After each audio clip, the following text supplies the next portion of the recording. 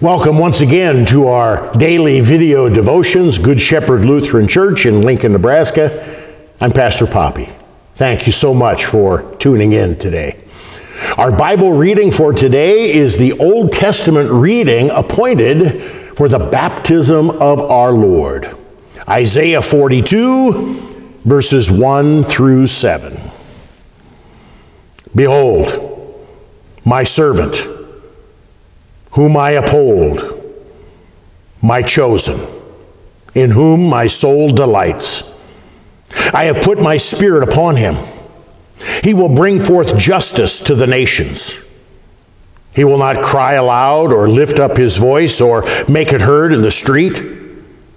A bruised reed he will not break, and a faintly burning wick he will not quench. He will faithfully bring forth justice. He will not grow faint or be discouraged till he has established justice in the earth, and the coastlands wait for his law. Thus says God the Lord, who created the heavens and stretched them out, who spread out the earth and what comes from it, who gives breath to the people on it, and spirit to those who walk on it. I am the Lord. I have called you in righteousness. I will take you by the hand and keep you. I will give you as a covenant for the people, a light for the nations, to open the eyes that are blind, to bring out the prisoners from the dungeon, from the prison, those who sit in darkness. This is the word of the Lord. Thanks be to God. You may be familiar with the servant songs that are recorded for us in the prophet Isaiah.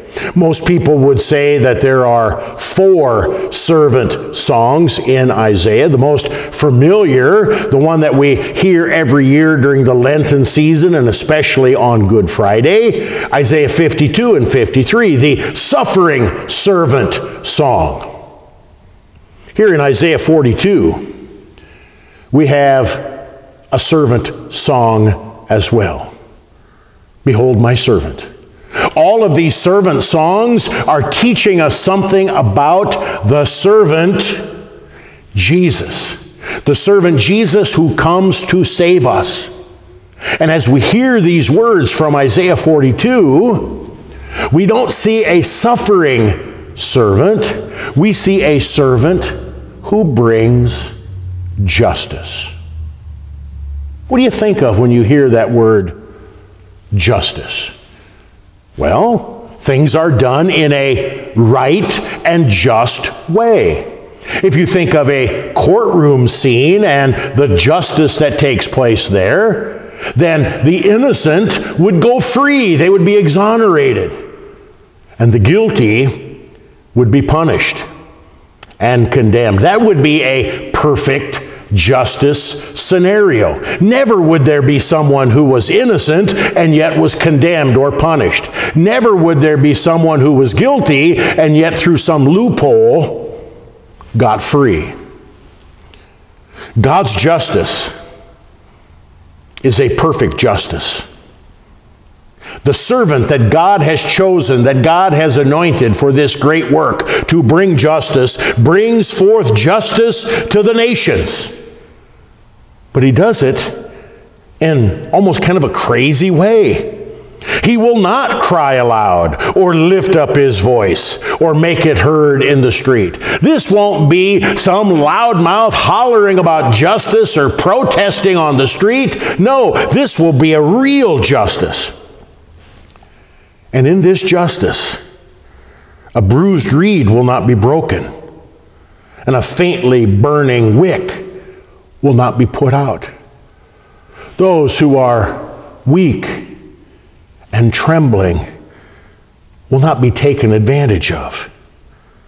He will faithfully bring forth justice. And as he does this, this servant won't grow faint or discouraged. We sometimes grow faint and discouraged when we see the lack of justice in our world. When we see the lack of justice being played out, not only in courtroom scenes, but maybe even in our own heart, our own families, our own churches, things are not always as just as they could be. My friends, Jesus, our servant, was anointed to bring forth perfect justice. And the way he does this is in the most amazing way. Jesus stands in our place. The just punishment for our sins is not laid on us. We deserve it. But God, in his love and his mercy, has sent this servant to be our substitute, to take our place. God, in his perfect justice, lays the guilt and the iniquity for our sin on Jesus. In God's perfect justice, Jesus pays for your sin, for my sin, for the sin of the world. The innocent one bleeds and dies for the guilty. God looks at this sacrifice of Jesus, his blood that covers over us, his blood that was put on us in the waters of holy baptism. He looks at us and in his perfect justice says, my son, my daughter, because of Jesus, you are innocent. You are guiltless. You are free.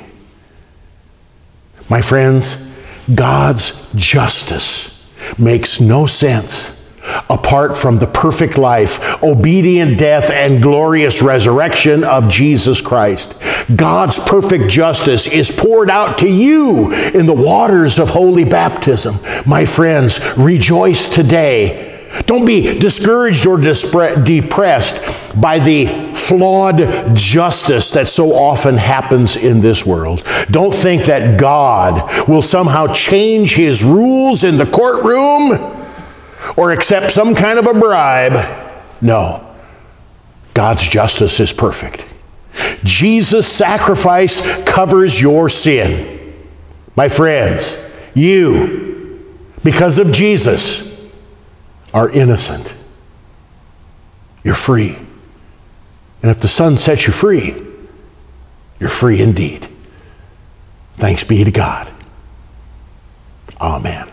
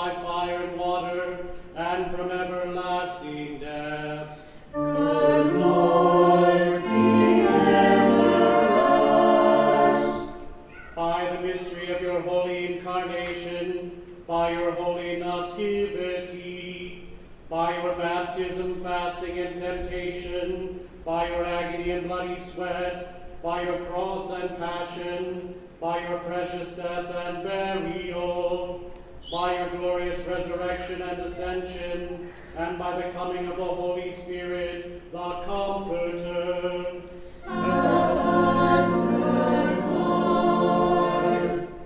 In all time of our tribulation, in all time of our prosperity, in the hour of death, and in the day of judgment. We poor sinners implore you to hear us, O Lord. To rule and govern your holy Christian church, to preserve all pastors and ministers of your church in the true knowledge and understanding of your wholesome word, and to sustain them in holy living, to put an end to all schisms and causes of offense, to bring into the way of truth all who have erred and are deceived, to beat down Satan under our feet, to send faithful laborers into your harvest, and to accompany your word with your grace and spirit. We implore you to hear us, good Lord. To raise those who fall, and to strengthen those who stand, and to comfort the weak-hearted and the distressed. We implore you to hear us, good Lord. To give to all peoples concord and peace, to preserve our land from discord and strife, to give our country your protection in every time of need, to direct and defend our president and all in authority, to bless and protect our magistrates and all our people, to watch over and help all who are in danger, necessity, and tribulation, to protect and guide all who travel, to grant all women with child and all mothers with infant children increasing happiness in their blessings, to defend all orphans and widows and provide for them, to strengthen and keep all sick persons and young children, to free those in bondage, and to have mercy on us all. We implore you to hear us, good Lord. To forgive our enemies, persecutors, and slanderers, and to turn their hearts, to give and preserve for our use the kindly fruits of the earth, and graciously to hear our prayer. We implore you to hear us, good Lord. Lord Jesus Christ, Son of God, we implore you to hear us. Christ, the Lamb of God, who takes away the sin of the world, Have mercy. Christ, the Lamb of God, who takes away the sin of the world, Have mercy. Christ, the Lamb of God, who takes away the sin of the world, Grant us your peace. O Christ, Hear us. O Lord, Have mercy. O Christ, Have mercy.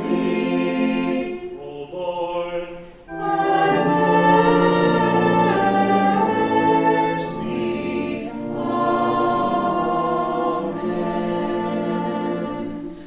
Amen.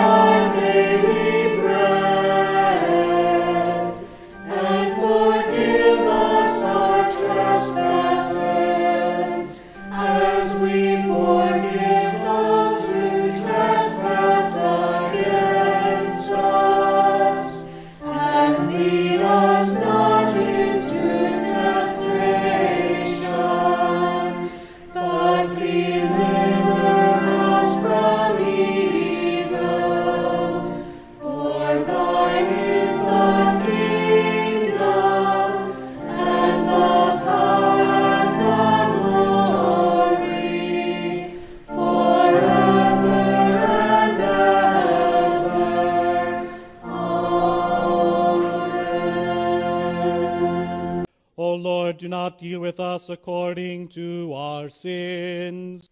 Do not reward us according to our iniquities.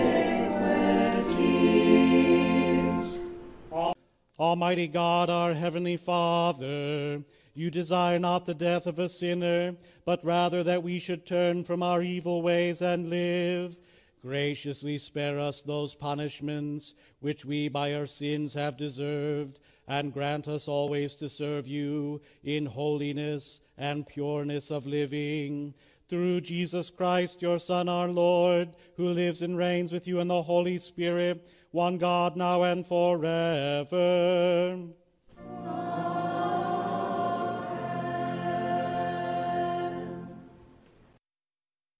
Let us bless the Lord. Thanks be to God.